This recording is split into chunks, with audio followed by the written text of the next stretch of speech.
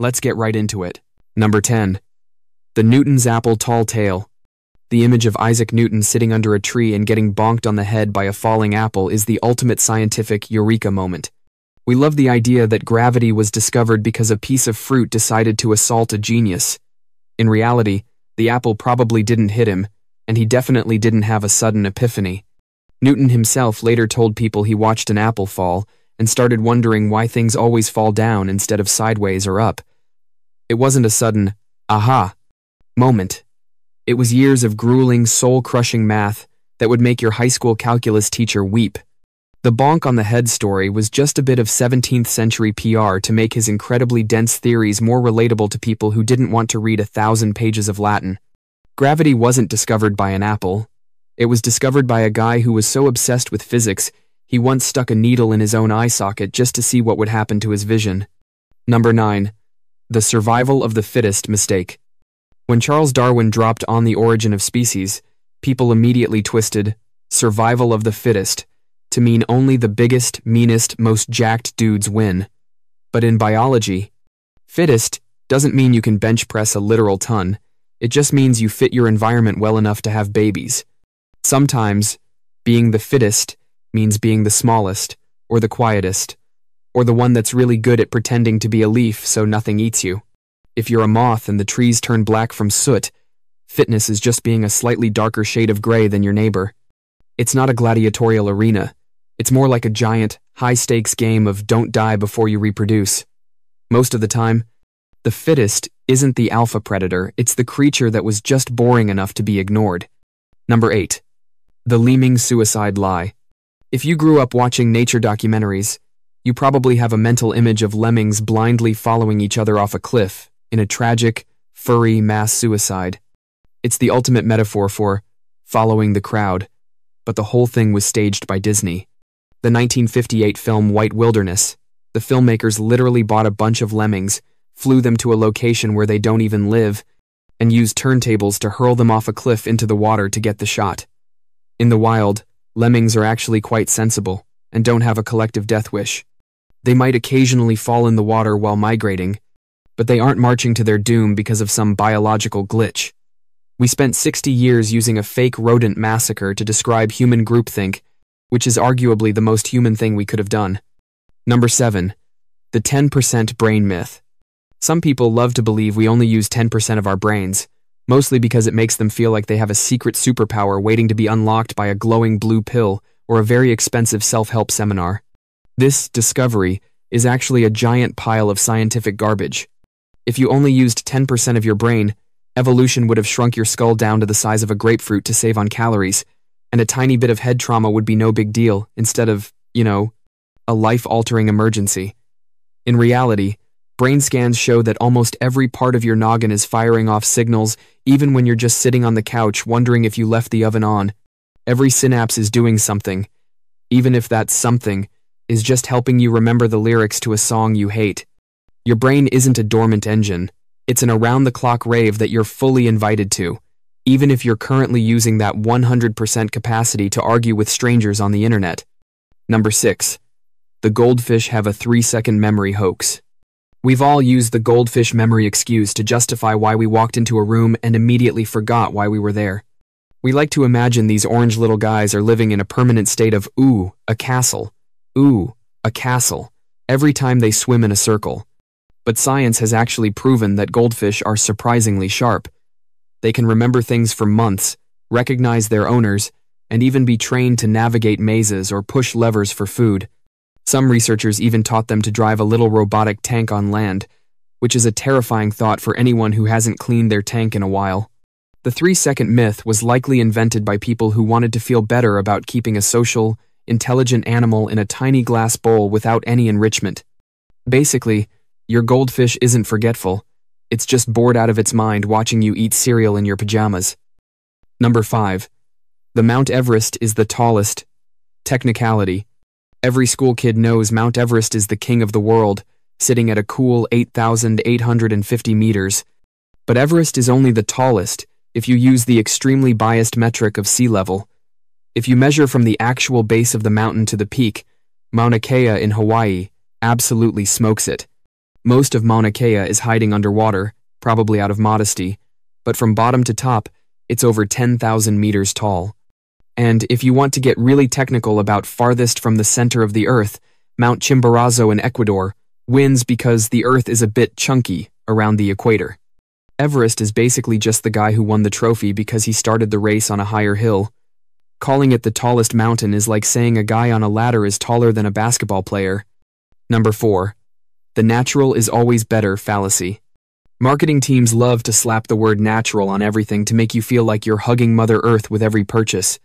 We've been conditioned to think natural equals safe and synthetic equals scary chemicals. This is a great way to ignore the fact that arsenic, cyanide, belladonna, and the plague are all 100% organic, locally sourced, and all natural. Meanwhile, synthetic vitamin C is chemically identical to the stuff in an orange. Nature isn't your kindly grandmother. She's a chaotic neutral scientist who has spent millions of years trying to figure out new ways to poison things so they don't get eaten. Assuming something is healthy just because it grew in the dirt is a fantastic way to end up in the emergency room with a very natural case of liver failure. Number 3. The blood is blue blunder. At some point in middle school, you probably stared at the veins in your wrist and became convinced you were carrying around a gallon of royal blue Gatorade. The story goes that blood is blue inside your body because it lacks oxygen, and it only turns red the second it hits the air. It's a beautiful, poetic lie that makes your circulatory system sound like a mood ring, but it's scientifically bankrupt. Your blood is always red. When it's oxygen-rich, it's a bright cherry red. When it's depleted, it's a dark, bruised maroon. It looks blue through your skin because of optical physics, specifically, the way light waves interact with your tissue and fat. Basically, your skin is a dirty filter that's gaslighting you. If your blood were actually blue, you wouldn't be a medical marvel. You'd be a horseshoe crab, and you'd have much bigger problems than a misleading science teacher. Number 2. The chimpanzees are our ancestors, mix-up. If you want to make an evolutionary biologist twitch, tell them humans evolved from chimps. This misunderstanding has fueled a century of, if we came from monkeys, why are there still monkeys? Arguments that make everyone's brain hurt. We didn't evolve from chimpanzees. We are distant cousins who share a common ancestor. Think of it like this. You didn't descend from your cousin Dave. You and Dave both descend from your grandma, who is definitely not a chimpanzee. About 6 million years ago, our lineage split. One side went off to become the guys who make tools and pay taxes, and the other side stayed in the trees and stayed buff without ever hitting the gym. We're just 2 different branches on a very messy family tree. Stop asking why chimps aren't turning into humans.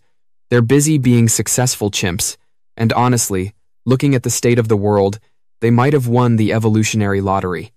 Number 1. The dolphins are peaceful saviors delusion. We love to paint dolphins as the soulful, smiling hippies of the ocean, the kind of animals that spend their days saving shipwrecked sailors and meditating in the surf. This misunderstanding is mostly fueled by Flipper and the fact that their faces are literally stuck in a permanent grin. In reality, dolphins are the frat bros of the sea. They are highly intelligent, yes, but they use that brainpower to engage in some seriously dark behavior. They've been documented bullying porpoises for sport, ganging up on rivals, and generally being the ocean's most charismatic jerks. They don't save humans because they love us. They're just curious, social mammals who happen to find us interesting for 5 minutes. If a dolphin pushes you toward the shore, it's just as likely he's trying to play fetch with your drowning body as he is trying to save you. Weird scientific facts that feel wrong but are true. Number 8. Your stomach is melting itself. You've probably been told since high school biology that your stomach uses a ridiculously powerful corrosive substance to break down your lunch. We're talking about hydrochloric acid, which, fun fact, is the same stuff used in industrial cleaning to dissolve metal. But think about this. Your stomach is made of meat. If the acid is strong enough to chemically murder a steak, why is your stomach lining not currently, shall we say, vaporized? The answer is a protective mucus layer that is thicker than your patience during a slow Wi-Fi connection. This layer of mucus is basically a biological riot shield, constantly being replaced and thickened to neutralize the acid before it can start digesting your actual organ. If that mucus layer fails, even a tiny bit, you get an ulcer, which is essentially a small hole burned into your stomach wall by the same chemicals that are supposed to be helping you. So, every single day, your stomach is engaged in a low-stakes, high-stakes battle against self-destruction, and the only thing stopping you from being a puddle of self-digested goo is a coating of slime. Your body is a masterpiece of self-sabotage and instant repair, all at the same time. Number 7. You are taller in the morning. This one sounds like a ridiculous gym bro conspiracy theory, but it's absolutely true. You go to bed one height, and you wake up slightly, maybe half an inch taller. Don't get too excited, though. It's not a permanent growth spurt. It all comes down to the squishy, gelatinous discs of cartilage between your vertebrae, your spine. Throughout the day, as you're fighting gravity, walking, sitting, and generally existing, the weight of your body slowly compresses these discs, squeezing out the fluid that gives them their lovely bounce. Think of it like stomping on a sponge all day. Then, when you finally get horizontal and go to sleep, with gravity off your back, those discs slowly rehydrate and expand, like tiny, thirsty sponges. So you are technically at your most magnificent, tallest, most stretched out self right as you crawl out of bed, only to immediately shrink back down by happy hour. Basically, your body spends all day fighting its own design, and your nervous system is just throwing a tantrum in your honor. Number 6. Wood is thicker than glass. When you think about stopping a high-speed projectile, what do you picture? Obviously, something dense and transparent, right? Well, toss that assumption in the trash, because when it comes to X-rays, a simple piece of wood is far better at blocking the radiation than a pane of glass. This seems fundamentally wrong because glass feels solid, heavy, and impenetrable, whereas wood is often thought of as relatively porous and organic. But it all comes down to density and the elements involved. Glass is largely made of silicon dioxide, which is pretty light and lets the X-rays cruise right through. Wood, on the other hand, is mostly carbon, hydrogen, and oxygen elements, with a structure that just happens to be denser in terms of packing atoms, making it more effective at scattering those high-energy photons. So, the next time you're worried about accidental X-ray exposure, don't hide behind the office window. Find a nice, dense oak desk. Your furniture is literally a better shield than the wall of a fish tank. Number 5. Ants don't fall. No, seriously. Put an ant on a ceiling, or on the underside of a leaf, and no matter what physics dictates, it simply won't plummet to its doom. We, as humans, are constantly battling gravity. We trip, we slip, and if we try to hang upside down, the world wins pretty quickly. But ants? They can scale vertical glass and walk upside down for hours without breaking a sweat, or, breaking their neck. The trick is less about superhero grip strength and more about a tiny, beautiful lie called the van der Waals force. When the ant's minute foot pads covered in microscopic hairs get incredibly close to a surface, this weak, residual electromagnetic attraction between the molecules is activated. The cumulative power of millions of these tiny forces across the ant's little feet creates a super sticky bond. It's not glue, it's not suction, it's just physics being intensely polite to the insect kingdom. They don't defy gravity, they just use chemistry to casually ignore it. Number 4. Your liver can regrow. If you were to lose an arm, that arm is gone forever. If you were to lose a large chunk of your kidney, you're in serious trouble. But your liver?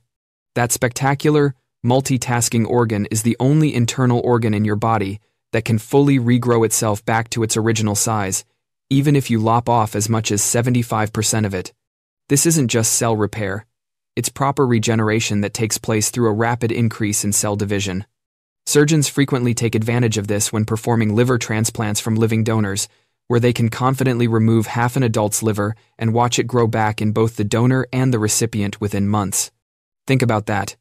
You have a biological cheat code inside you that allows an organ the size of a football to behave more like a starfish than a human component. It's an evolutionary insurance policy against toxicity and damage, which is pretty handy, considering how we treat it. Number 3. Sand is not what you think.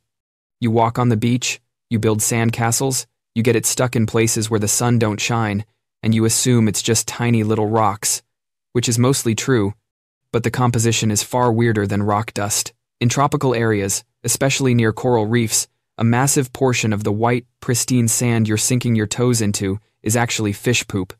Specifically, parrotfish, which look like brightly colored, Aquatic goofballs spend their entire lives scraping algae off dead coral with their beak-like teeth. They ingest the coral skeleton along with the algae. Their incredible digestive system grinds it all up, and then they excrete it as fine, white sand.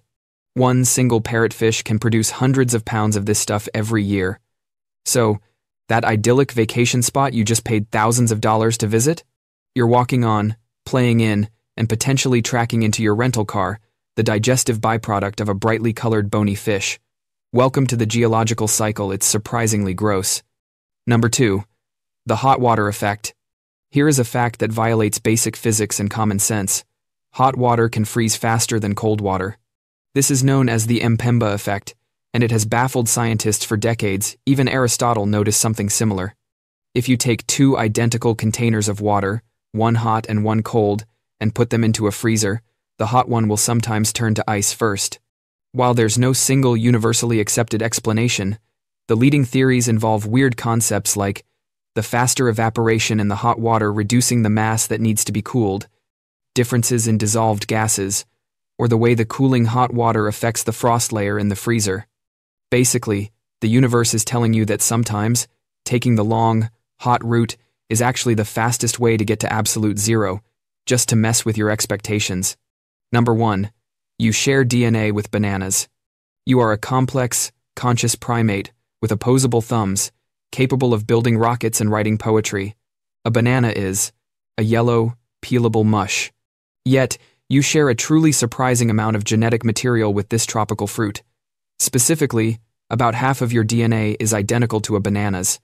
Now, before you start having existential crises about your lineage, understand that DNA is just a code for building life, and a lot of that code covers the basic, essential operations necessary for any living thing: cell repair, metabolism, energy conversion. Those are the universal instructions that haven't changed much over billions of years. So, while you and a banana are separated by millions of years of evolution, at the fundamental level of how to be alive, you're practically cousins. That's all for today. I'll be making similar videos in the future. Subscribe to see them.